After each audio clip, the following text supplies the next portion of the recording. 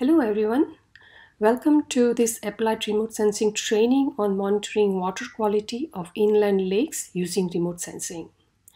Today part 1 is going to be about overview of remote sensing observations to assess water quality.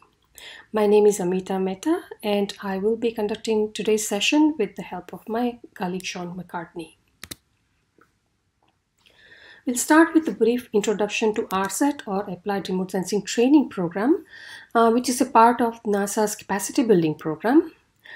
ARSET provides accessible, relevant, and cost-free training on remote sensing satellites, sensors, methods, and tools. And trainings include a variety of applications of satellite data and are tailored to audiences with a variety of experiences.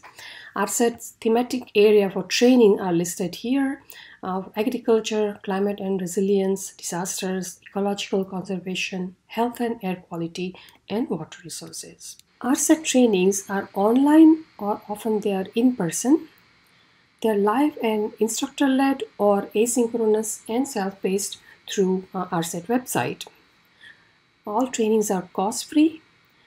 They are multilingual or bilingual for sure. Most of our trainings have material available in Spanish, and many of our trainings are conducted in Spanish. We only use open source software and data and accommodate differing levels of expertise. So we'll start with an overview about monitoring water quality of inland lakes using remote sensing. Overall training objectives are given here. By the end of this training, you will be able to identify remote sensing observations useful for assessing water quality parameters in inland lakes, recognize the importance of in situ measurements together with satellite observations in developing methodologies for operational water quality monitoring, obtain an overview of cyanobacteria assessment network, or CYAN, an early warning system to assess algal blooms in freshwater lakes, and access satellite data and develop methodologies to assess water quality parameters. Here are some prerequisites, including fundamentals of remote sensing. We recommend that you look at monitoring coastal and estuary and water quality using remote sensing. This is the latest water quality webinar that ARSET did and has a lot of useful information which will help you follow material in this training also. So there are 3 parts to this training. Today we will be talking about overview of remote sensing observations to assess water quality. Here's a note about homework. There will be one homework will be open on July 25th through ARSET website, and it will be due on August 10th of this year. And a certificate of completion will be awarded to those who attend all live sessions and complete the homework assignment before the given due date. So water quality of freshwater lakes, streams and reservoirs, so all freshwater inland bodies, it's useful to monitor water quality because they impact human health through bacteria and pathogens in the water. They make water unsafe and for drinking and for recreation. Similarly, aquatic life and ecosystems are affected by water quality in freshwater bodies, such as chemicals in surface water can harm ecosystems and aquatic plants and animals. In the US, Environmental Protection Agency, or EPA, develops statewide water quality criteria based on the Clean Water Act, which is periodically revised. There are several factors affecting water quality of freshwater systems. They are both of natural and anthropogenic origin. They influence freshwater quality in lakes and reservoirs, in streams and rivers as well. These include pollutants from stormwater, excess nutrients from runoff from agricultural areas and wastewater discharges, water temperature changes associated with the change of land cover around water bodies. Also, climate change affects water temperature, and changes in water flow. All these factors can influence water quality of lakes. There's one example here for Lake Tahoe, and what this shows is annual average Secchi depth. So that's an indicator of water quality. Deeper you can see in the water, clearer the water is. So you can see that starting from 1965 all the way to 2020, there is a trend that water clarity is decreasing. Secchi depth is decreasing here. So typical in situ observations of water quality in freshwater systems are listed here. They include chlorophyll concentration, temperature, water clarity, nutrients, metals, pH and alkalinity, dissolved organic matter, phytoplankton species, cyanobacteria, condition of indicator species such as fish or other animals and aquatic plants, suspended sediments, E. coli, bacteria, and plastics. All these are collected from water sample and analyzed to diagnose water quality in freshwater lakes. In the US, water quality monitoring data are available from the US Geological Survey or USGS, EPA, and the US Department of Agriculture, distributed through this NASA water quality portal. And the link is provided here. Multiple years of data for multiple lakes and streams are available through this site. These measurements are point measurements, and they do not provide complete spatial coverage of water bodies or lakes. Water sample collections and analysis of water quality monitoring can be expensive and may not have uniform temporal coverage. The measurements are really infrequent, as you will, if you go to this website and go through the data and search, you will see that they're not always uniformly distributed in time or space. And that brings us to the reason why we use satellite remote sensing for monitoring water quality. So satellite data, they provide regular and consistent observations over a large area. And you can see that in the example shown here. This is western part of Lake Erie, and the buoy data collected by NOAA, they are shown here as dots. You can see that these are point measurements and they don't cover entire lake. Whereas here you can see image from Landsat satellite. The green area here shows algal bloom, and you can see that the coverage is there, and then you can see this continuous distribution of cyanobacteria or algae in the western part of lake, which would be hard to see from point measurements.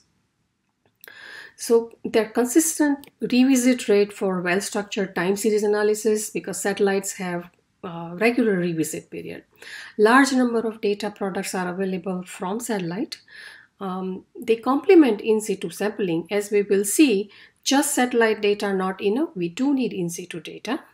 And mostly we are going to talk about free and open access satellite data. So they're quite useful for water quality monitoring in lakes.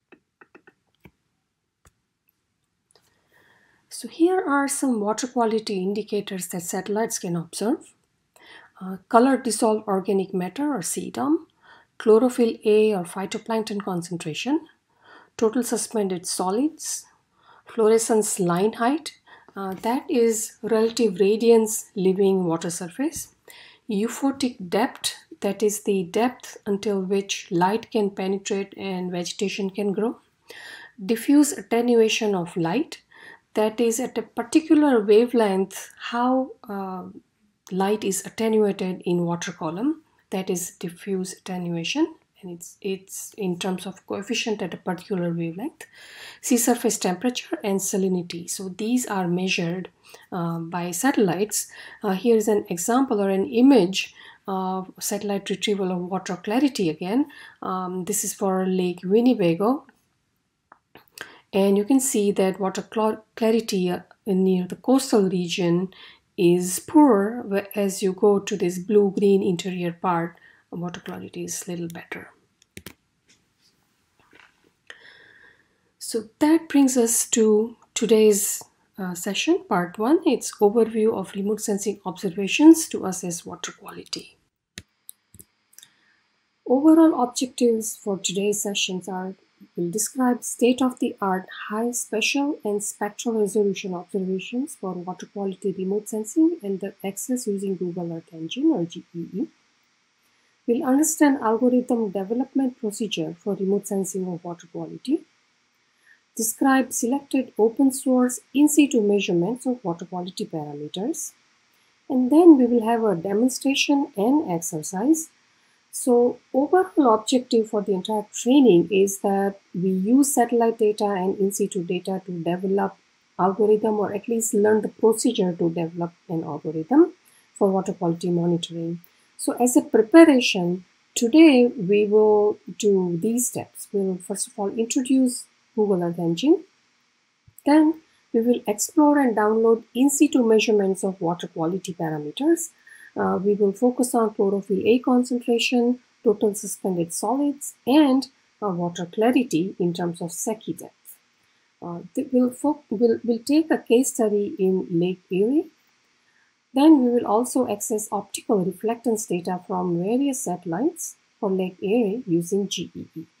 So that's going to be a demonstration, and then there will be in-class exercise. You will have some time to explore GEE. We will provide you scripts that you will be able to use and repeat some of the steps that we show here to get in situ and satellite data for area of your interest. Outline for this part is we'll have satellite observations for water quality monitoring, remote sensing of water quality parameters, what is involved in that, then overview of selected in situ water quality data, and then we'll have the demonstration case study of Lake Erie that I mentioned. We'll download in situ data for Lake Erie from this particular data set, the Global Reflectance Community data set for imaging and optical sensing of aquatic environment, or GLORIA. Then we will learn to access Landsat 8, Sentinel-2 and Sentinel-3 optical reflectance for Lake Erie using GEE. Just a note about how to ask questions. So please put your questions in the questions box and we will address them at the end of the webinar. Feel free to enter your questions as we go. We will try to get to all the questions during the question and answer session after the webinar.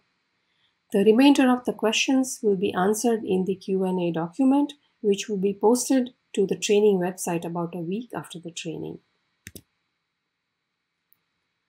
We'll start with satellite observations of water quality monitoring. Okay. So here's the current satellites and sensors list for water quality monitoring. So satellites, sensors, and this is special resolution provided here for each satellite. So the current Landsat satellites flying are Landsat 8 and 9. As you may know, Landsat is a long flying mission. It started in 1972, but the current satellites are Landsat 8 and 9. Has a sensor, it's operational land imager, or OLI, and OLI2 or 9, Landsat 9. Swath width for Landsat is 185 kilometers. And the pixel resolution is 15 meters, 30 meters, and 60 meters depending on the band. And the revisit time for Landsat is 16 days. So any place, every 16 day satellite goes over that place and takes observations. Terra and Aqua, these two satellites have MODIS, or moderate resolution imaging spectral radiometer. As you can see, the swath width is much higher than Landsat here, 2330 kilometers, but the pixel resolution is moderate. It is not as high as Landsat. It's 250 meters, 500 meters, and 1 kilometer, depending on which band you're looking at. But the revisit time here is 1 to 2 days. These are NOAA satellites, SNPP and JPSS. Has visible infrared imaging radiometer suite, or VIRS. This is similar to MODIS, has broad swath width about 3040 kilometers, and pixel resolution is again in moderate range, 375 meters to 750 meters, and 1 to 2 day revisit time. Sentinel-2A, 2B, and Sentinel-3A and 3B. These are European Space Agency satellites with data are available, they're open source. And the sensors are multispectral imager or MSI on Sentinel-2. It has slightly wider swath than Landsat here, 290 kilometers. And resolution is pretty high, 10 meters, 20 meters, and 60 meters, again depending on bands. And temporal revisit time is also high, it's 5 days. Sentinel-3A and B has multiple sensors. One of them is Ocean and Land Color Instrument, or OLCI. The swath width here is 1270 kilometers and moderate resolution pixel size of about 300 meter and 27-day revisit time. So as you can see, all these satellites have varying spatial resolution and temporal revisit time. And so depending on the where the lake you're looking at or water body you're looking at, you can pick whatever satellite sensors are available to look at water quality. Here is, you see the swath width or images for all the satellites that we talked about. And here it shows narrow swath for Landsat, slightly wider for Sentinel-2, much broader for Aqua Modis, Weirs, and OLCI, which is this one here. So as you can see, the swath width and resolutions are different. All these satellites that we're talking about, they are polar orbiting satellites, go from pole to pole, has ascending and descending orbits with specific time of day of observations. And they have different revisit times, as we saw. Multi-satellite data are also used for water quality information, and the references are provided here for your information. Multiple satellites and sensors, they're fused together to get water quality parameters.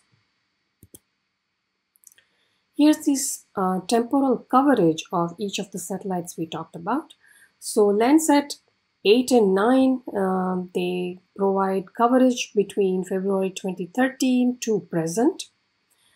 Terra and Aqua from 2000 to 1999 to present. SNPP and JPSS, these NOAA operational satellites from November 2011 to present combined. Sentinel-2A and 2B are shown here. It started in June, late June 2015. Next one was launched in 2017, March to present. And Sentinel-3A and B, February 2016 to present. This one is 25th April 2018 to present. So again, temporal coverage is different. The longest time series you can obtain are from Landsat and from Terra and Aqua. Then it is GPSS and SNPP Weirs, and then Sentinel time series can be put together. This table shows spectral band wavelength and bandwidth in nanometers for each of the sensors we talked about. As you can see, number of bands vary from different sensors. Bandwidths are given here in parentheses. They are also medium spectral resolution bands. All the sensors for water quality monitoring, they have optical data ranging from blue, green, red, infrared wavelengths. Landsat, only here you can see thermal infrared data available also. MODIS and Weirs also have thermal infrared bands. One thing to notice here is that Sentinel-3 OLCI has a relatively higher spectral resolution compared to other sensors, and it's been widely used for water quality monitoring. Both Sentinel-2 MSI and OLCI, they have red edge bands, which are particularly useful for looking at chlorophyll concentration. Now we will have a brief review of remote sensing of water quality parameters. So what is involved in that? So water quality affects water optical properties or water color. And so looking at different wavelengths, different colors, one can infer to water quality. So natural water contains material that is optically active. Monitoring light reflectance from the water surface with remote sensing can indicate the quality of water. So here you can see depth, and this is the light penetration in open ocean, light penetration in coastal waters, how deep it penetrates in meters, and that depends on optical property of the water. So what's involved there is, here is water, there is atmosphere, this is sunlight. So solar radiation goes through the atmosphere, there is scattering of sunlight, and there is absorption also in the atmosphere. Once it reaches the surface, some of it penetrates inside depending on the water property, and so there is also upward scattering. If the water is shallow, there is also reflection from the surface below, and so the radiation then emerging here, so direct reflection and water coming from here, emitted from here, it all goes back to remote sensor. So what satellite sees is a combination of everything that goes on into atmosphere and also in the water. So some satellite sensors measure top of atmosphere or TOA radiances. The TOA radiances result from a combination of surface and atmospheric conditions, including the effects of clouds and aerosol particles. Water living reflectance depends on backscattering and absorption of radiation due to water, sediments, phytoplankton, and colored dissolved organic matters. And here you can see the wavelengths from blue all the way to near infrared region, and this is in radians. This is total top of atmosphere radians. Here you can see atmospheric path, then this is water living, and this is surface reflected. So as you can see at TOA, atmosphere has the biggest contribution, and then this is the surface reflectance and water living reflectances. So one thing to notice is that to look at the surface, this atmosphere contribution has to be removed. Inherent optical properties of water decides color of the water. So, and that color depends on absorption by phytoplankton, non-algal particles, color dissolved organic matter CDOM, and water molecules also. Also depends on scattering of radiation in forward and backward direction, as we saw here.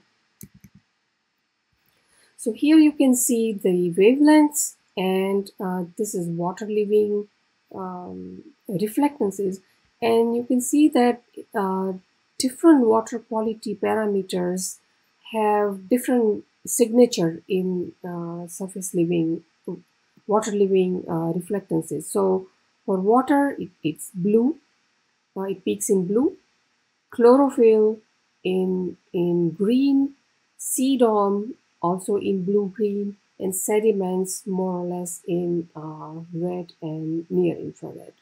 So looking at different spectral bands and looking at where the maximum reflectance is in water living reflectance, one can decide what kind of water quality there is. So again, as we mentioned earlier, it's visible to near infrared range is used for water quality remote sensing. Water quality parameters from remote sensing observations. So algorithm development has several steps. We start with top of atmosphere reflectance from satellite over a water body, and also get in situ observations of water quality parameters when there is satellite overpass. So there is co-located data where satellite is looking down and in situ data or water sample is also collected then. So this is past time series of observations, they're collected.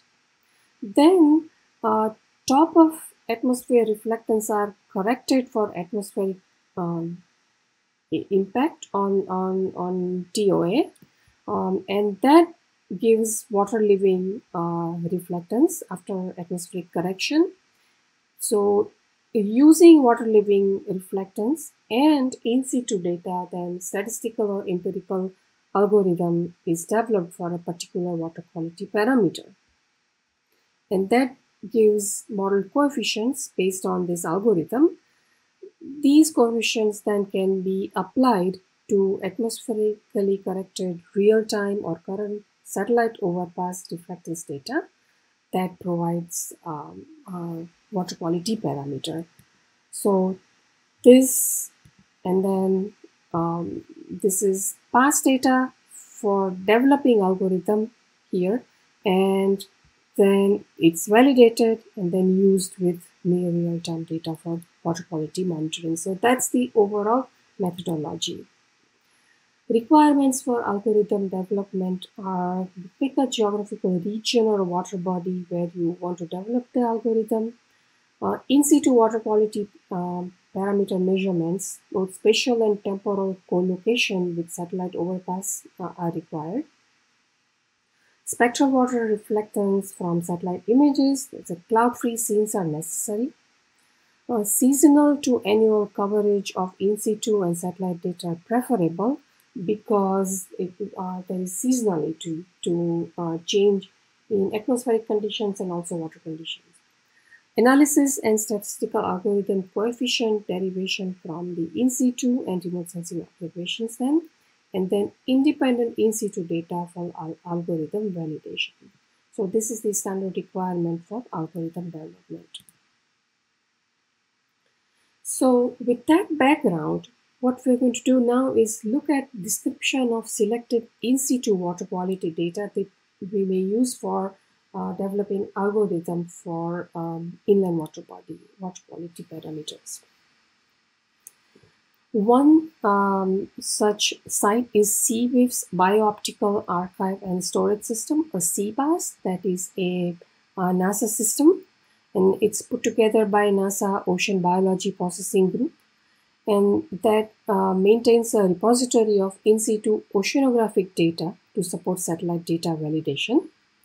CBAS data include measurements of inherent optical properties, phytoplankton pigment concentration, water temperature, salinity, and stimulated fluorescence. Data are collected by using a variety of platforms including ships and moorings. Different instrument packages include profilers, buoys, and handheld instruments. Primarily, CBAS data are collected in coastal and open oceans. So in situ measurements data from CBAS can be downloaded and selected for some lakes. This is the website where you can get data. Go to the website. There's a get data and contribute data links here.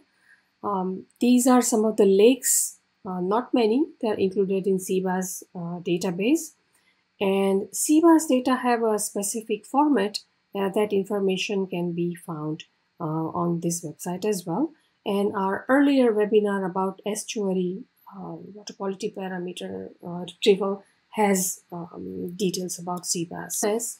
USGS has a national water dashboard, and the link is provided here. It provides water quality measurements taken into streams in general, not in lakes, but several of these streams open into lakes and provide some indication of how water quality in lake may change because of that.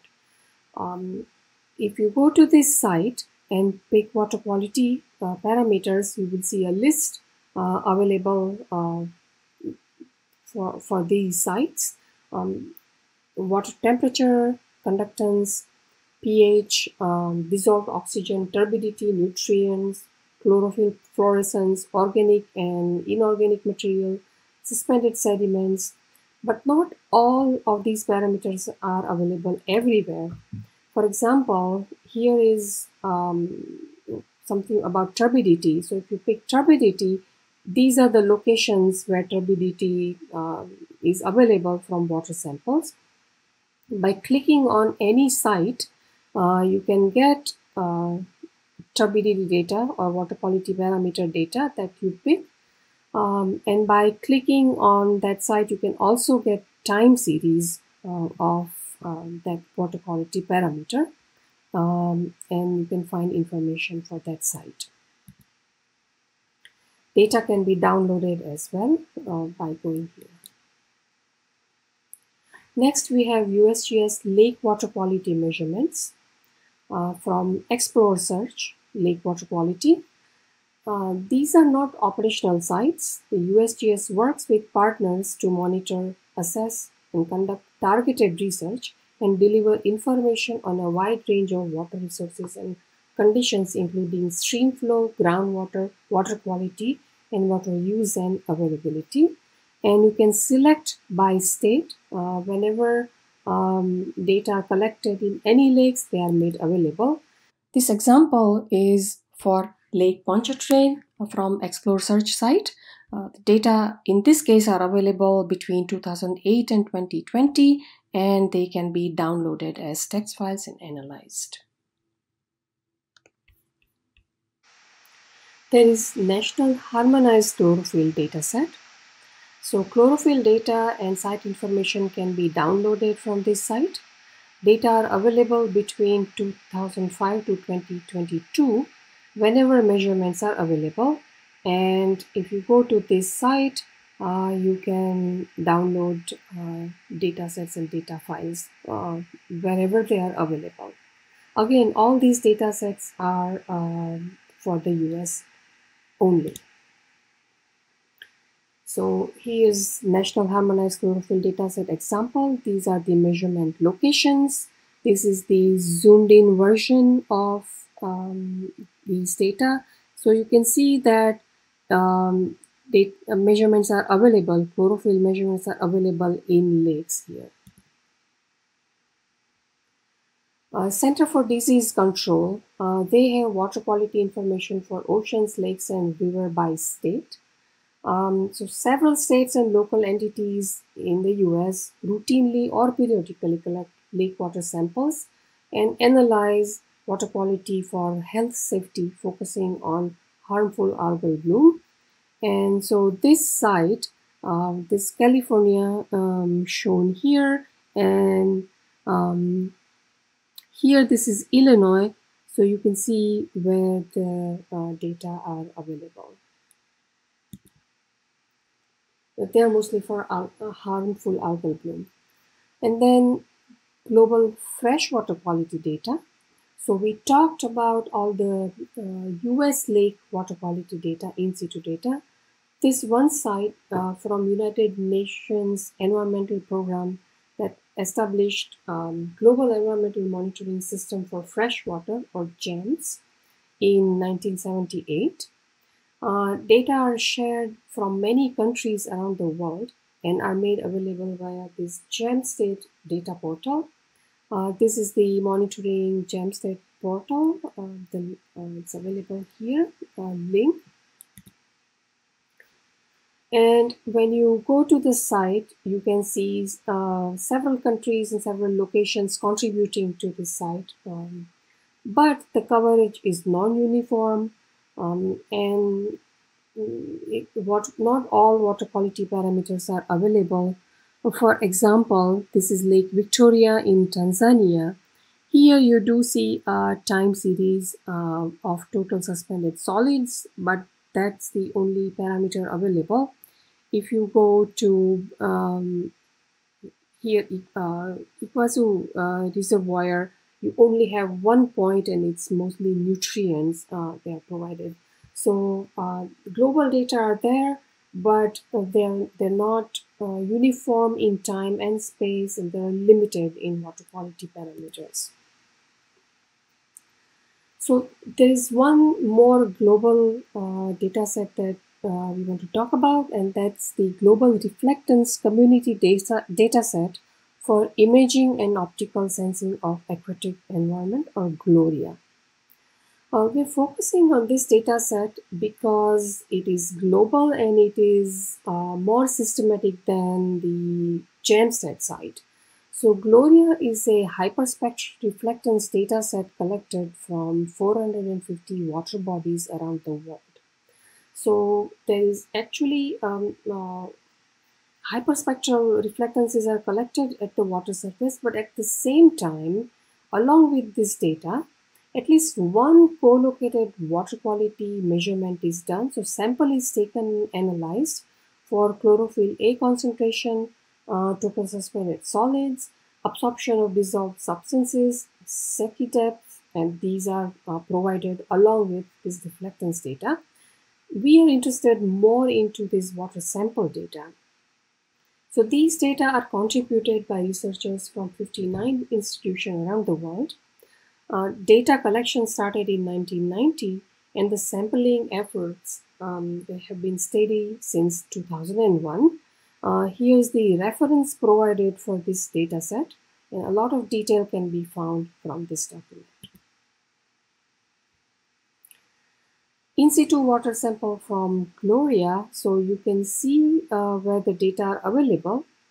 Water samples were analyzed and chlorophyll A, TSS, and CDOM coefficient were determined by using well-established high-accuracy laboratory methods. Secchi depth was determined by an observer by lowering a black and white disk of 20 to 30 centimeter diameter into water body.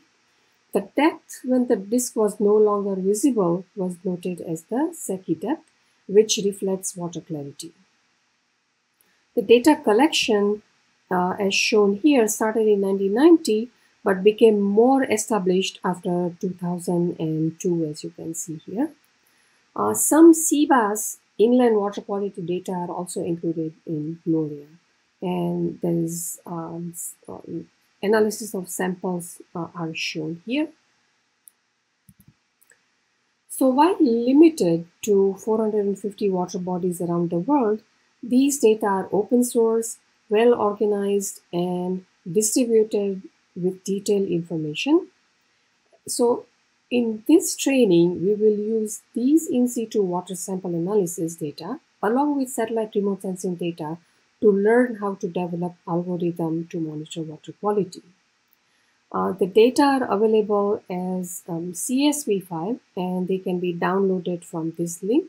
We will demonstrate this later today.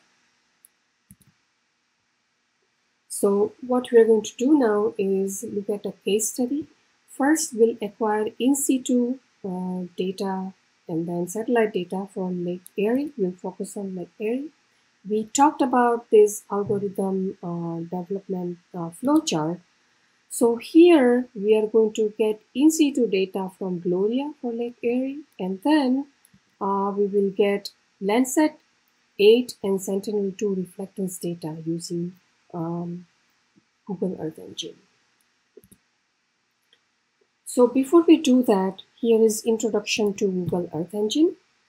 For those of you who are new to this, it's a cloud-based raster computing and for remote sensing analysis it's very useful. So it's a catalog of publicly available data sets. It removes barriers and limitations related to data hosting and storage. GEE is free for scientists, researchers, and developers. This is the layout if you go to Google Earth Engine developer site. There are several tutorials and examples available on this site as well. Google Earth Engine takes advantage of cloud computing capabilities to provide users with a single place for accessing satellite data, applying remote sensing methodologies, and displaying analysis results, as shown here. GEE's Application Programming Interface, or API, allows users to easily use algorithms for various applications, such as water quality monitoring, land cover classification, weather and climate analysis. There is Application Interface, Programming Interface, or API, that Earth Engine uses, and that is JavaScript API. That is currently the most widely used method working with GEE. A Python API through Google collaboratory is also available for those interested in using that. It's a little more involved, so JavaScript is more widely used. And here is an example. Uses of GEE for satellite imagery analysis include automation of data processing and display, near real-time monitoring, limited by availability of data in the catalog. Not all satellite data are available in near real time, but many are. Machine learning algorithm applications available, and graphical user interface implementation is there. So Google Earth Engine requires sign up with them. So make sure that you sign up for a Google Earth Engine account as soon as possible. If you don't have one, use this link to register. It takes a couple of days to get approval and get the account set up. A Gmail address is not required, but it is recommended that you use your work or institutional email. So here's the information about signing up to Google Earth Engine. So with that, we will start our demonstration. First, we'll look at Gloria data, how to access that. Here's the data description and here's the data access link. And for that, we want to acknowledge Dr. Nima Pehilwan. He's from NASA Ocean Biology and Biogeochemistry Group at Goddard. And he works with Remote Sensing of Water Quality Group. He co-led the Gloria program and shared this information and data with us. So let's go to this link to download the data. I have opened that in the browser, and as you can see, this is the citation. A number of people have contributed to this project. When you want to use this data, you will use this citation. So information, there's abstract, there are some keywords, and then there are comments to learn about this project. When you go down here and click here, you can download the data. Once you click here, you will get a zip file. And when you unzip this file, you will get several CSV files with the data. So let's look at some of the data sets that I've already downloaded. So the one file you will get is water living reflectances. And this is really the heart of this data set, that you have water living reflectances in hyperspectral domain. Here you can see these are the IDs, and there's information, we'll see where they come from. Although what we are going to use is there are co-located in situ data, which is what we are trying to use. And so although this is the main part of this data set, the strength of this data set is that RRs are co-located with water sample data, and they are analyzed, and you have water quality parameters, so you can develop algorithms. So this is that file. This is the data file of water samples and water parameters, Gloria Mehta and lab, and all these columns are described in this Gloria variables and methods. So you can see what the headers mean, chlorophyll A and the units, TSS and units. So you can go through this file and see what each header means in this meta and lab file. So if you go down here, there's more information, and there's also you can see that there's water type. If it is 1, it is sediment dominated. If it is 3, it is CDOM dominated. So this information is also provided. You can look at the water body type. And of course there is geographical and time information. So this is the key to understand what all these headers mean.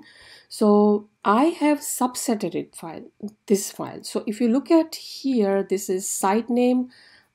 Several lakes from around the world are here. This is country, latitude, longitude, date.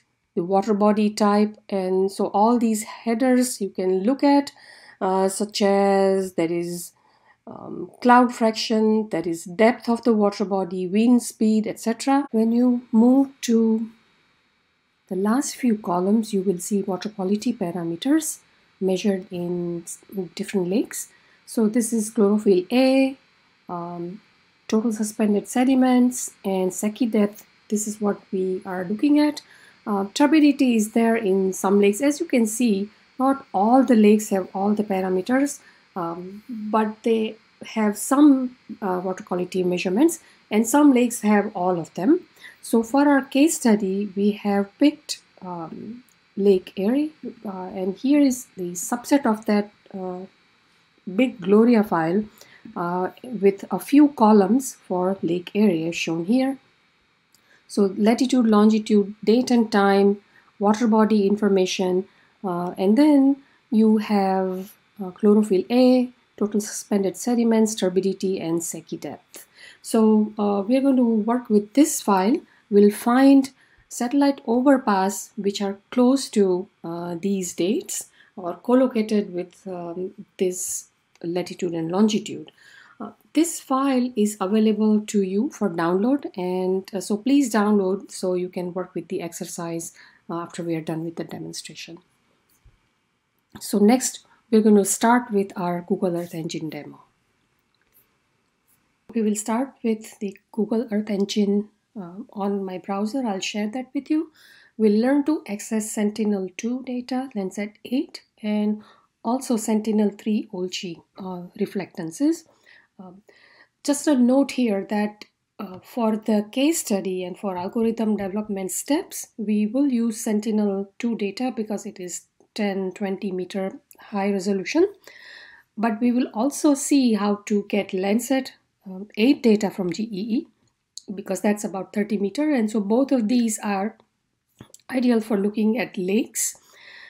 We will look at Sentinel-3 reflectance data, how to get those, because Olchi on Sentinel-3 has many more spectral bands as we saw earlier, and that also has been used for looking at water quality parameters in estuaries, in bigger lakes, and also in coastal regions and oceans.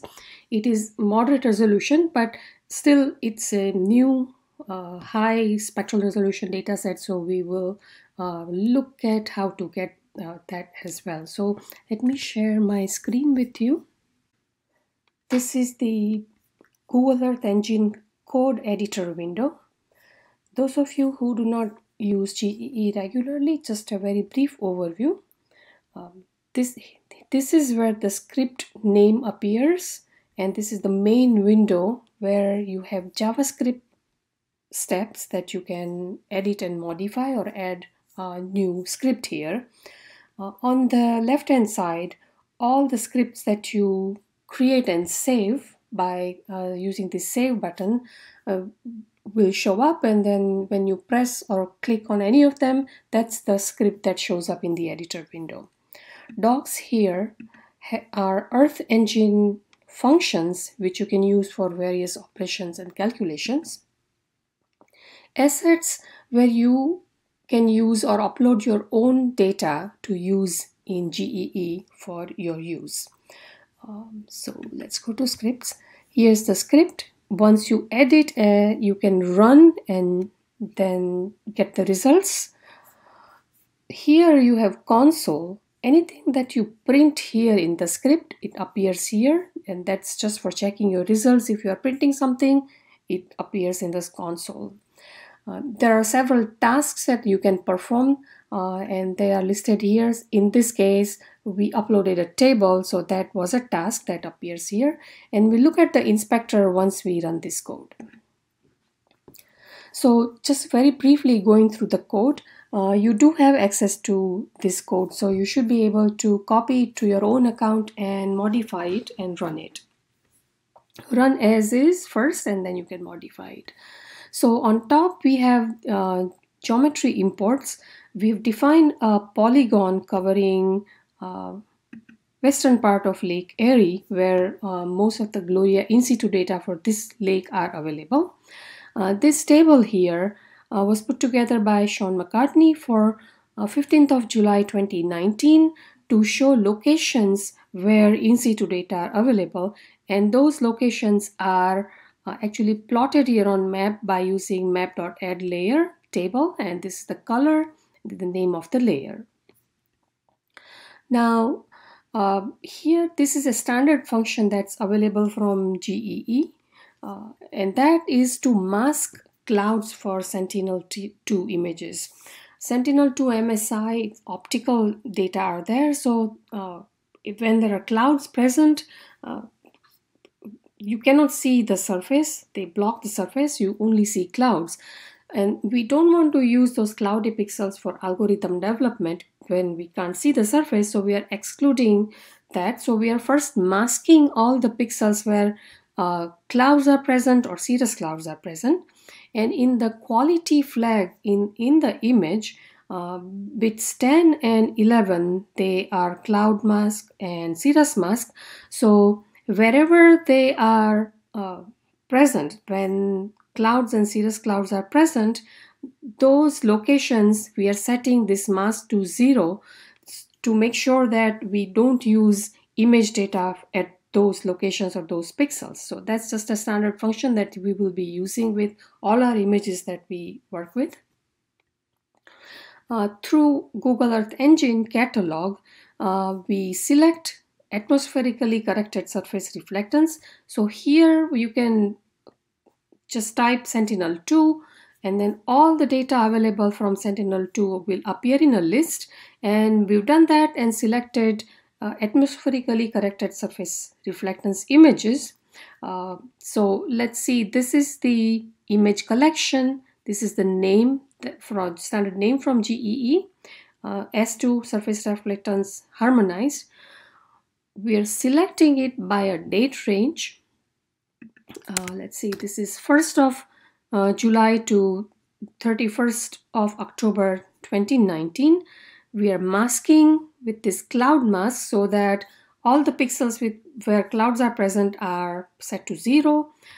And then we are using this filter bound. So we are only looking at this region from all the global images. So we're isolating by date and space or region. This is print statement just to check how many images are there in this collection, and it shows up here. Now, once we have images, here are the dates where we have in situ data from Gloria. So 2019 and 2020, these are the dates listed where we have in situ water sample and water parameter data from Gloria. And then co-located Sentinel-2 data are found for a few dates, and we will see how we did that. So this is 15th of July, 3rd September 2019, and this is for 2020. So here, let's see some examples of Sentinel-2 images. This is for 3rd of June, where there was Gloria data were available then. What we have done is here we have chosen a window that's 1 day before in situ data and 1 day after the in situ data.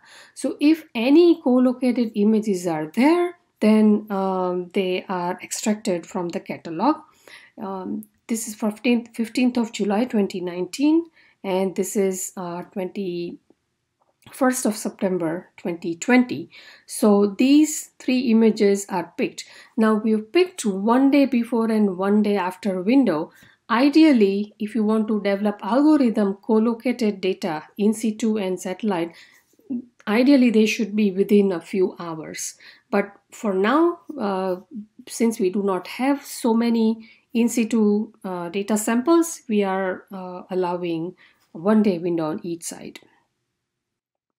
This is the visualization part, and we are plotting RGB images.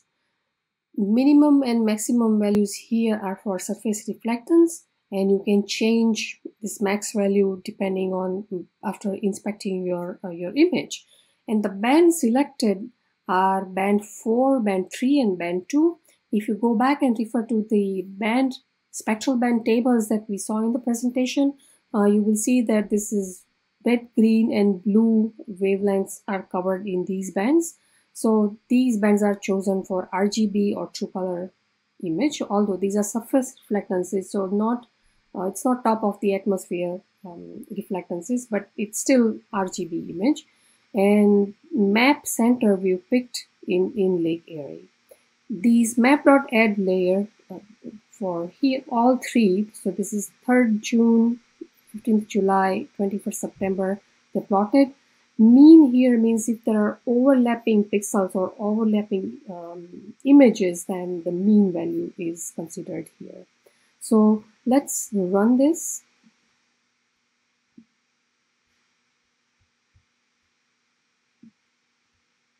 Okay, when you run the script, it shows all the images available here. So let's see. When you click on the layers, all the layers are shown here. Let's turn these layers off, and also let's turn the polygon off for a few minutes. Here, these are the locations where 15th of July there were in situ measurements. RGB1 was 3rd June 2019 image. You can see that although image touches the polygon we picked, it really is it's not co-located, or there is no overpass over this in situ data. So we're not going to pick this image. So this is just an example that you might have an image in vicinity, but it's not really co-located with in situ data. So then we're not using that for algorithm development. RGB2 has good coverage here, and so does this 21st September. So 15th July 19 and 21st September 2020, they are selected. So by visually inspecting, we have made a catalog of images where we have in situ data as well as we have satellite data. And we'll use those to develop algorithms. If you see, let's see, go here where all the images were first picked, and this is the print statement. So if you look at this image collection, it says how many elements are there, and this is between June and October. You can actually look at what is in this image collection. All the features are listed here, so different images in this collection. And for each one, you can look at the property or properties, and here is the date for which a particular feature is. And so all the images, you can look at dates and how many bands are there, etc. Last thing is the inspector. If I click, when I click on inspector and click on any of one point, it says latitude, longitude, and this is RGB1, that's 3rd June. Everything is masked. We know that there were no data here. The image was here. But if you look at RGB2 and RGB3, it tells you which band has what reflectance at that point. So you can view values. So these are surface reflectance for July 15th, 2019, and this is 21st September 2020. So let's now look at Landsat 8 data. You will be working with this script in your exercise time. Just to show you how to get the Landsat data, here's the script we have that you can use. So this is for tier 1 L2 data. That also is atmospherically corrected surface reflectance data for the same polygon we have picked for Lake Erie. And you can see this is the name of Landsat dataset in the catalog. This is collection 2 tier 1 L2. For Landsat 8 reflectance, to get into proper unit, you have to apply a scale factor, and this is provided along with the script when you go to the GEE Landsat standard script. Once you find those scale factors, then you apply the scale factor. In addition, we have applied the spatial filter to look at this area alone. And so this is pretty much following what we did for Sentinel-2. This function also is similar to Sentinel-2, where you're masking clouds. So here you have in the quality flag, bits 3 and 2 are cloud and cirrus masks. So they are set to 0 so that we can exclude those images when we try and develop algorithm. So that's exactly what we did for Sentinel-2. Here you are finding this new image collection by applying cloud mask. This is the visualization part again. Band 4, 3, 2 are red, green, and blue, so RGB images are shown here. And these are plotted here, so let's run this.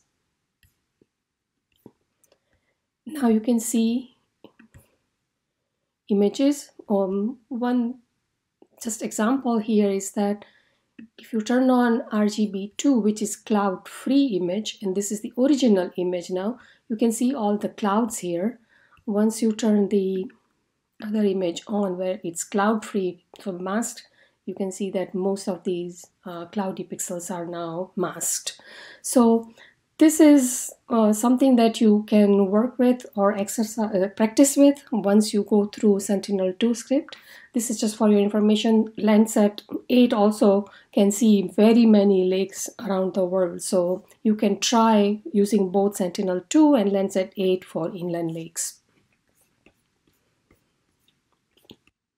Here is some information about Sentinel-3 OLCI data that we talked about. In Google Earth Engine, atmospherically corrected surface reflectance data from OLCI are not available, which can be directly used for algorithm development. What we have is top of atmosphere radiances. So this is the catalog name for Sentinel-3 OLCI. Radiances are actual units of energy that are measured by any sensor, so in this case OLCI.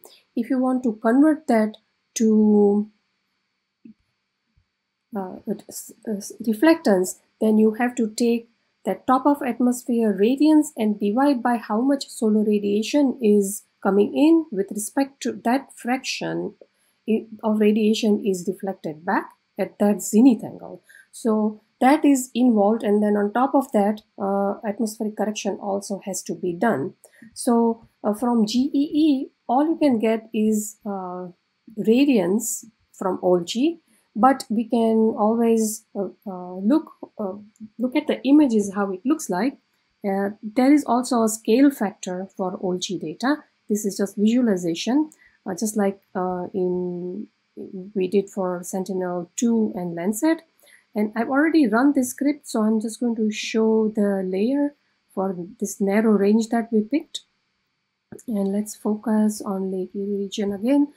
One thing to notice here is that you do see these clouds when they're present, top of atmosphere radiance we are looking at. Also see that the swath here are much wider, order of magnitude wider than Sentinel-2 and Landsat 8. So this is a quick way to look at OLCI Sentinel-3 data.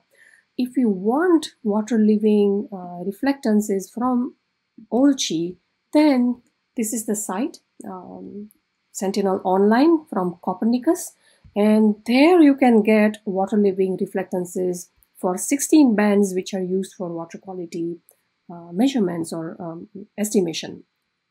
And for data access, water living reflectance, you can go to access to Sentinel data, and that will take you to this Science Open Hub.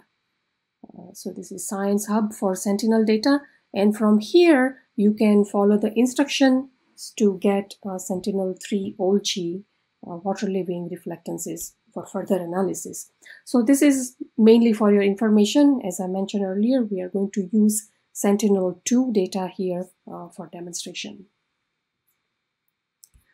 So this concludes our GEE demonstration, and I want to summarize what all we talked about today. So in summary, we described state-of-the-art high spatial and spectral resolution observations from Landsat 8, Sentinel-2, and Sentinel-3 for water quality remote sensing. We described selected open-source in-situ measurements of water quality parameters, including those from USGS Water Dashboard and Lake Water Quality Portal, National Harmonized Chlorophyll Data, UNEP GEMSTAT, and GLORIA in-situ data. We explored and downloaded GLORIA in-situ measurements of chlorophyll A concentration, total suspended sediments, and Secchi depth for Lake Erie. We searched and identified optical reflectance data from Landsat 8 and Sentinel-2 co-located with GLORIA in-situ measurements for Lake Erie, and we used GEE for that. So next session will focus on getting familiar with Cyanobacteria Assessment Network, or CYAN, and CYAN web application for monitoring toxic cyanobacteria in lakes. As a reminder about homework and certificates, there will be one homework assignment that opens on July 25th and will be available from ARSET website. Answers must be submitted via Google Forms, and the homework will be due on August 8th. There will be hands-on exercises in all sessions, including today, and you will be instructed to submit results of these exercises to our Google Drive folder. Those of you who attend all 3 live webinars and complete the homework assignment by the deadline will receive a certificate of completion via email approximately 2 months after the course is completed.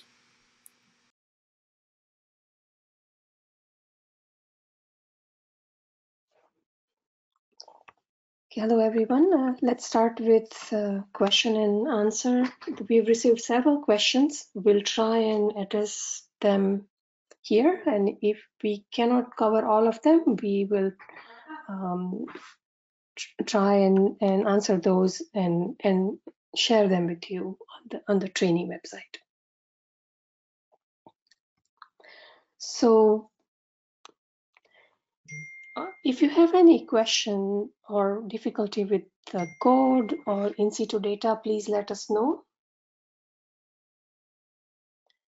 We'll start with the questions. The first one is, will salinity assessment be covered in one of the other sessions? Unfortunately, not in this webinar series.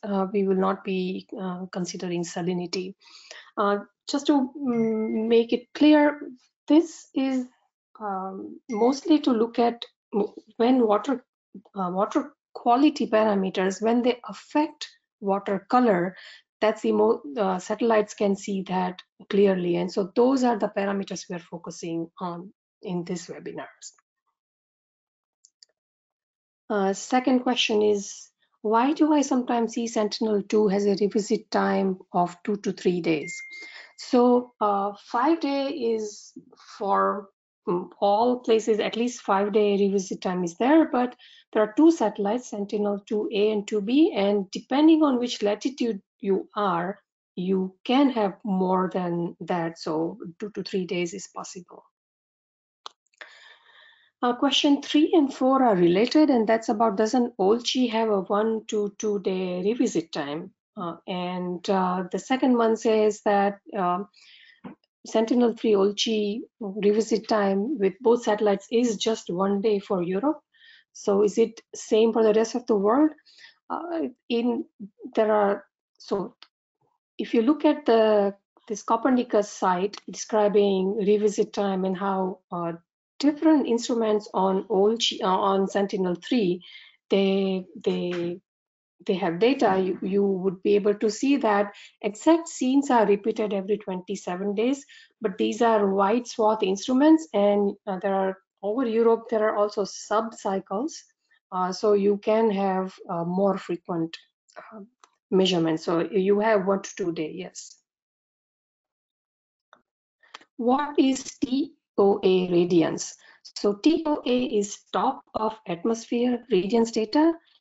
That's what satellite sensors actually measure. So that is a contribution from surface and atmosphere. So when sunlight strikes on the Earth atmosphere system, there are several processes through the atmosphere. It goes to the surface, there are processes at the surface, and then everything comes back. So along the way, there's absorption and scattering going on. So what you see at the top is a combination of everything that is there in atmosphere and water column where light can penetrate. So TOA is an integrated radiance for that. Question 6. Would we be able to differentiate between floating and open water using the satellite data? No, I think from optical data it would be difficult. There have been attempts to combine optical and synthetic aperture radar data, and we would try and find references for that or more information about that, and put it in, provide that information to you. Question 7. Why is water leaving reflectance defined differently from regular definition of reflectance? What is the need for such a definition?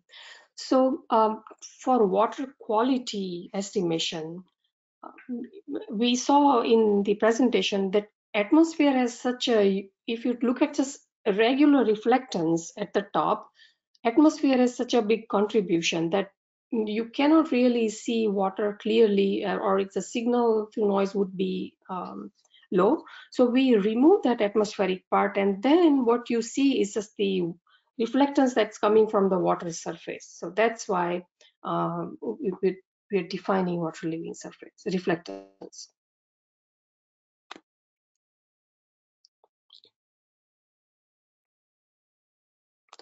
Question 8. What is the purpose of algorithm development and what does it mean? So algorithm development is that we saw that in situ data or measurements are really not continuous. These are point measurements.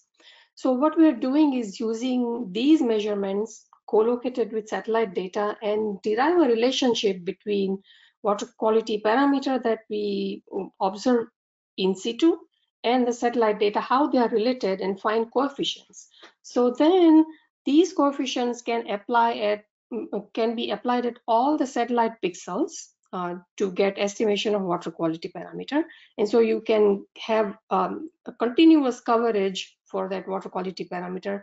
And you can, if you derive this using a specific time series, you can then use those coefficients in near real time and current satellite data. So then even if you don't have in situ data, you can use that relationship to estimate water quality parameter. Question 9, can the basic code in GEE or any other language for retrieving water leaving reflectance be shared? Basic code to derive water quality reflectance from TOA, I'm not aware of that in GEE, but there is NASA CDAS OCSSW software that does that. You can start with top of atmosphere radiances and it derives water leaving reflectance for you. So that code is there. And this is the website. In our earlier webinars, we have used CDAS OCSSW. At that time, the older version of CDAS worked only on Linux and Mac and not on Windows. But now I believe that the newer version it can work on Windows machines as well. So in future, we will again revisit some of our older water quality issues using CDAS. Using GEE here, where you already have atmospherically corrected radiances or reflectances, was that we don't have to install and work with CDAS, and you can quickly just learn to develop algorithm. Is this data open access over the world or only for US applications? No, the satellite data that we talked about, they are global, they are open source, you can access them from GEE, they're global. And we hope that you use the code to explore other lakes in other parts of the world. Gloria data are global, but they are only for limited lakes. Okay, question 11. To monitor sedimentation deposits in a dam, we use multi-date images, sorry. How do we measure the height of these deposits with satellite images? That is a good question, and I do not have a precise answer or methodology for that, so we will get back to you on that one. Question 12 is, can we monitor water quality for lakes of really small sizes, say 80 to 100 acres, using satellite data? My experience with Landsat has been that resolution really drops at that level. And that is true, but it is recommended that if you use satellite data for a lake, you want at least 3 clear pixels within that water body, not overlapping with shore, or the 3 clear pixels in a water body, and then you can derive water quality parameters for that lake. So your pixel resolution sort of defines how big a water body you can observe. And next session, when we hear about cyan, we can also ask this question again, because several uh, several lakes of small size, they have been sampled too. But so for Landsat, say, by 30 meter, so you have 3 pixels, 30 by 30, 3 pixels. That's the size limitation where the lake that you can see. With Sentinel-2, it'll be slightly smaller lakes you can see, but not really all that big a difference. What do you mean by in situ data? This is question 13. So here, in situ data, we mean by like water sample is collected. It's not remotely sensed. It is right there. The water sample is collected and lab analyzed to get water quality parameters. So that's what we mean by in situ data. Can an individual contribute to Gloria data sets? So you can contact Dr. Nima Pelman, who is the NASA lead co-lead for this project. Since Gloria data are co-located with hyperspectral reflectance measurements, there may be some conditions that you can contribute or not, but you can check with Dr. Pelman. Question 15. A lot of water quality data is published as lake averages and not tied to a specific GPS location on the lake. Can this data still be useful for RS algorithms? I believe that yes. What you have to do is take that average water quality parameter and also take average satellite spectral reflectances. And then you can derive algorithm or relationship between that. But then when you apply the algorithm, you are going to get average estimation of water quality in the lake and not really distributed. Because if you use the same coefficients for all the pixels, you still don't know how accurate the estimates are. So best thing would be that, okay, you from average in situ measurements and average satellite data, you can have reasonably good estimation, I believe. Question 16, why is these data sets or platform like Gloria does not dissolved oxygen is not measured? So again, that's a good question.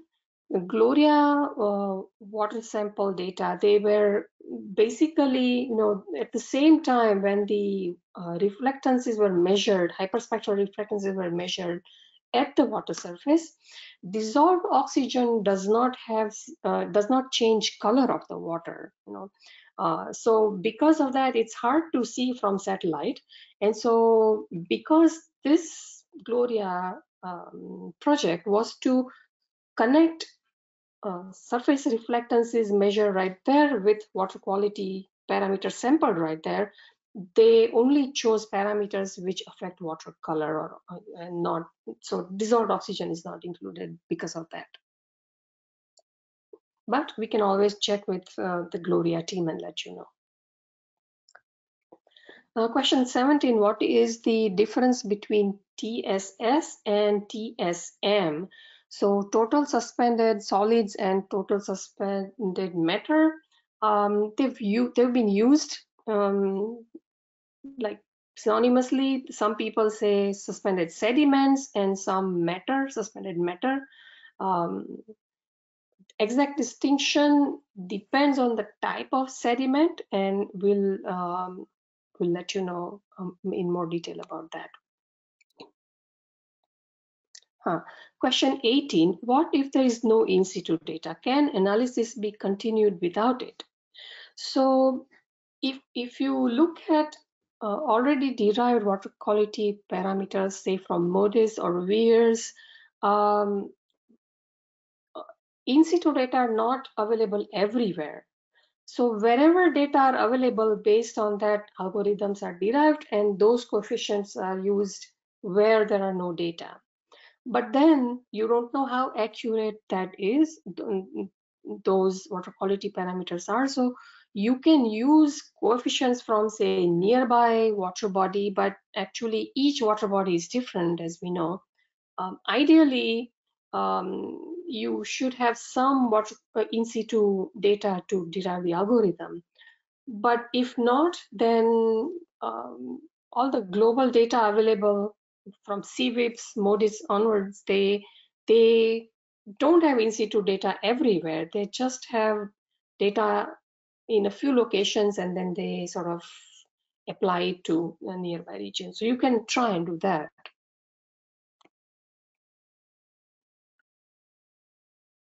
Question 19 is, how do we get water leaving values from Sentinel-2 Landsat 8-9 using data from GEE? So the reflectance data that you have right now, they are surface reflectance data after atmospheric correction, so you can use those.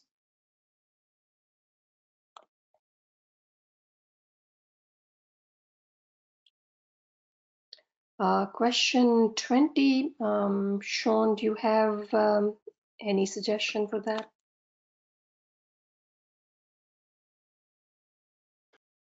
I do not off the top of my head, no. No, I think we will, since we do not get that error, it's kind of hard to say, but we'll look into that.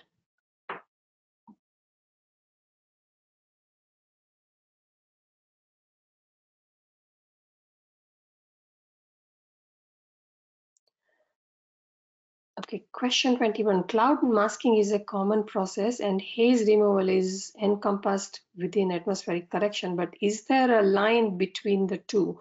For instance, is there a threshold between thin clouds and that can be atmospherically corrected or thick clouds that need to be masked? Similarly, is there a threshold for translucent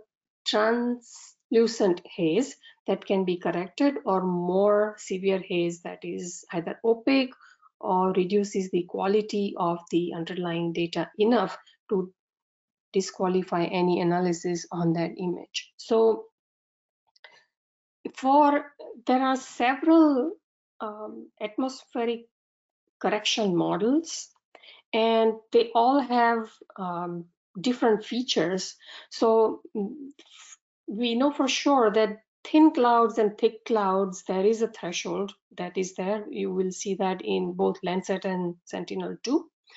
About haze, I do not know the answer, but we can look into that and see how different atmospheric correction models, they deal differently with these situations.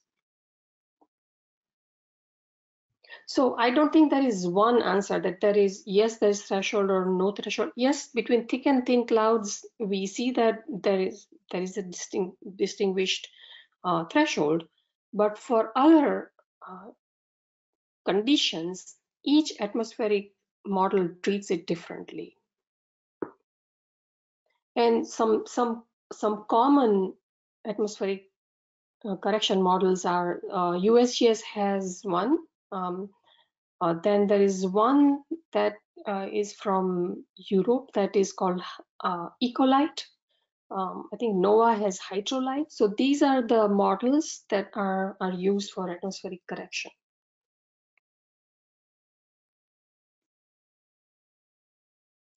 Question 22. What is the use of scaling factors for Landsat 8 and Sentinel-3? Can you please provide some details? What do they do and why is it important? So mostly scaling factors are there so that the data can be stored easily. Um, the numbers are usually such that they're not in reflectance units or radiance units. They may be digital numbers, and so they have to be converted. So we say scale factor, but that's the factor that actually converts digital number that satellite records to actual reflectance data.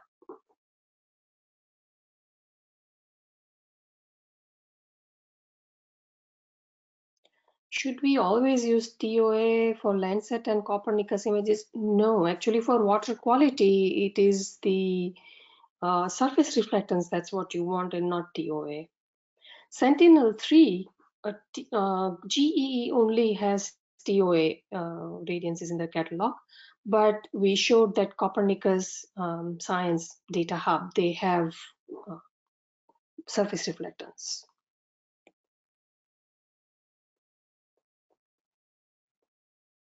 So I believe that yes, the scale factors are there for Landsat 5 and 7 also.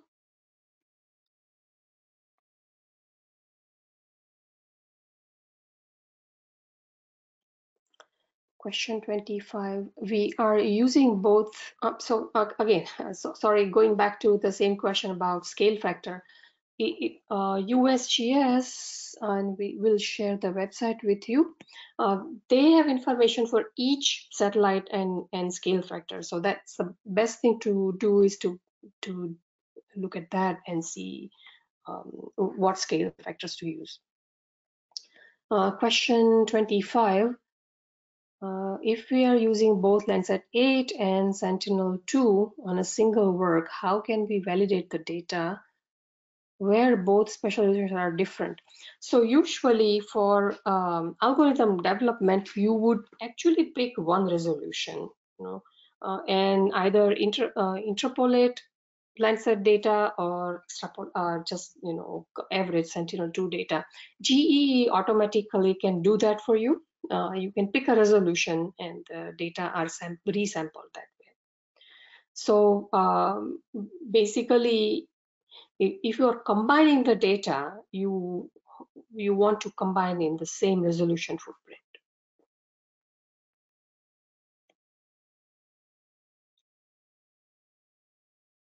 So question 26 for step 7 of the exercise, does it matter if we take a screenshot of the image or in full screen view, or should it just be a screenshot of it in the regular GE API, including the code box?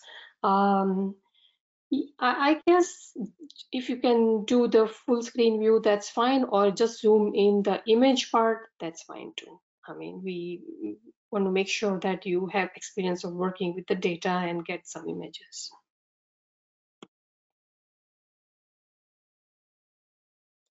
Question 27. This is my first time seeing the GEE interface. I've been using ArcMap and ArcGIS Pro for my remote sensing tasks, and I have found them interesting. The GEE interface looks intimidating to me, and I would like to ask if one can use either ArcGIS Pro to perform the analysis and arrive at the same results.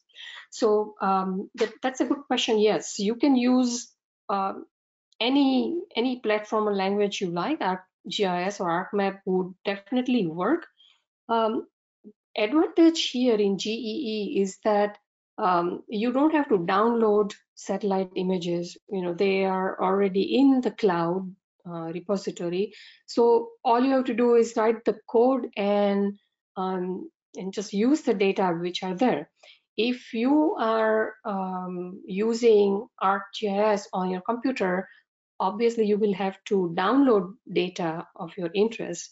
And so that's one more step. So storage and management of data required. So advantage clearly here is that you're not really, you just have already data, you write code, you can analyze and visualize and then download.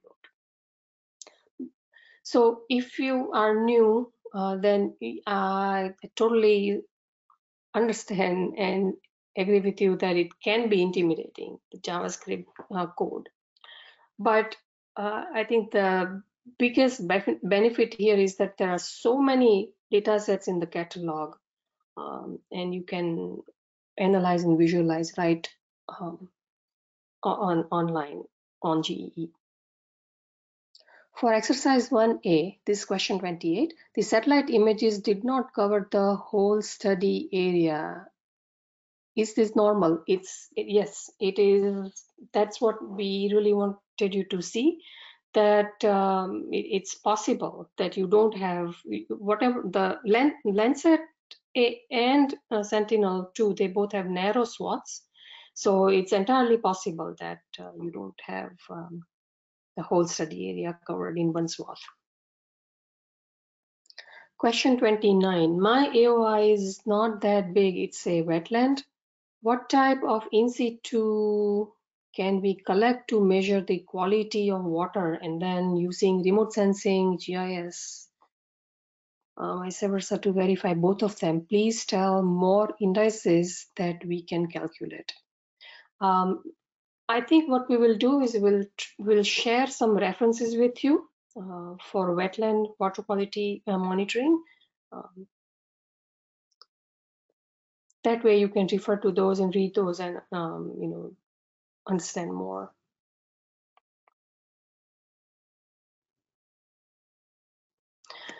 Question 30, how can we use radar data to measure water quality, pollutants, turbidity, etc.? Again, here we will provide you some sample references where radar data are used.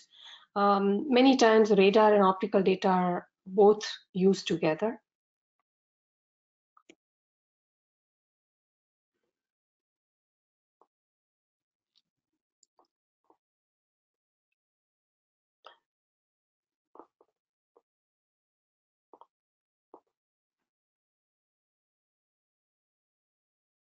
Question 31, instead of using L2 standard scenes, is it possible to perform case 2 water-specific atmospheric correction algorithm with GEE, as those included in SNAP or optically complex waters? Yeah, you were right. For no, that's the GEE has data, and that's what you use. Whatever is there in the catalog, those are the data you can use. It's SNAP or CDAS, which is based on SNAP or BEAM. You can use those to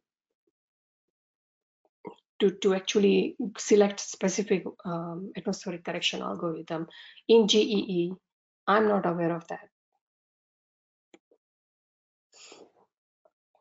Question 32. As you mentioned, we are using surface reflectance product for S2 images. Are these data reliable because they are designed for land applications? So for both Landsat and Sentinel-2, they are more designed for land observations, but in this case, they are used because when watercolor, so parameters where watercolor clearly changes, both Landsat 8 and Sentinel-2 can detect that.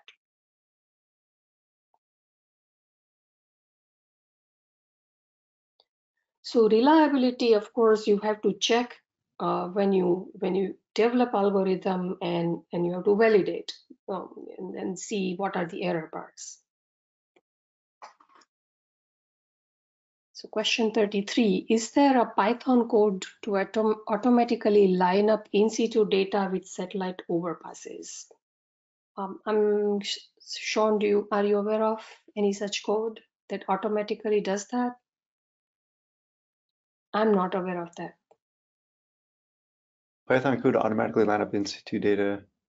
I would have to search around. know of any off the top of my head, but I'm sure we could search around. There might be some code on GitHub somewhere.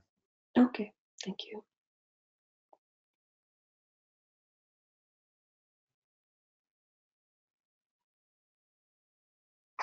Okay, for question 6, so that's I think floating vegetation in water. Couldn't we use the floating algae index? Is that implemented in GEE? I'm not aware of that being available in GEE, no. Question 35, can we monitor the heavy elements that are found in the water, such as lead, manganese, etc.? And can we also evaluate these elements by knowing their quantity and quality and the extent of the damage they will cause to the water quality? So this is really more in situ data are really required. Looking at metals, plastics from satellites is a challenge. There's some experimental papers you would find, but I'm not sure whether it's an operational way of looking at water quality for heavy metals.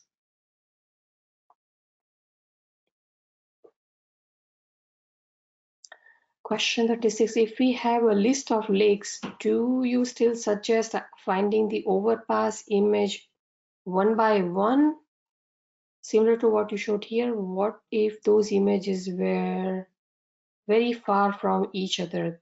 No, you don't have to do one by one. If you add several polygons, you will get images for those polygons, and you can zoom into those lakes even if they're far apart. So that you have to do one at a time, yes.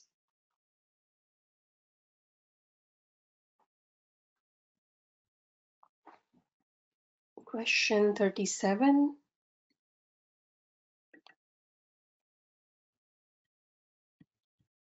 Can we relate these data for analysis related to malaria and mosquito outbreaks, or is it completely different? So water quality itself may not be that useful, but if you look at water temperature, and I think algal bloom also, I mean that might tell you overall environmental condition, but directly um, I don't think that you would be able to use this for malaria or mosquito outbreaks, because that is more sensitive to atmospheric conditions also. So winds, humidity, precipitation, all those factors matter for malaria.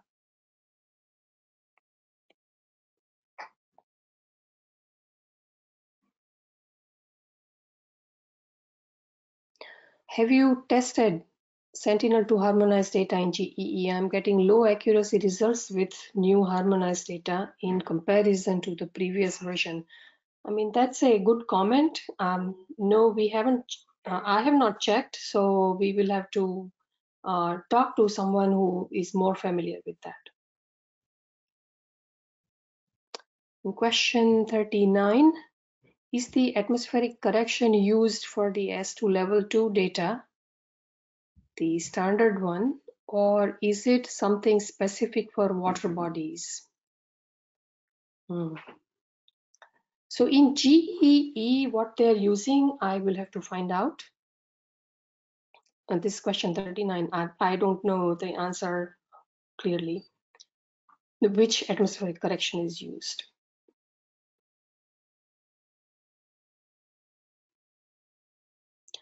I believe it's the SEN2 core, but I will have to get back to you on that. Question 40, I tried selecting a different AOI for exercise 3. When I modified the date to check if there are available satellite data following exercise 1, there were no satellite data shown. What did I do wrong?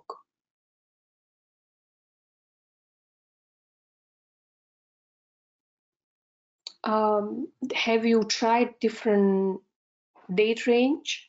It's possible that you, depending on how narrow the range is, you may not find any satellite data. It's possible.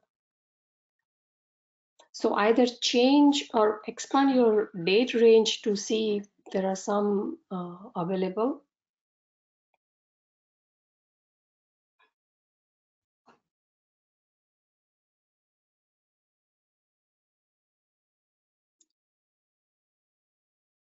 So some of the questions we went over, we will revisit them and provide answers once we check for more precise information.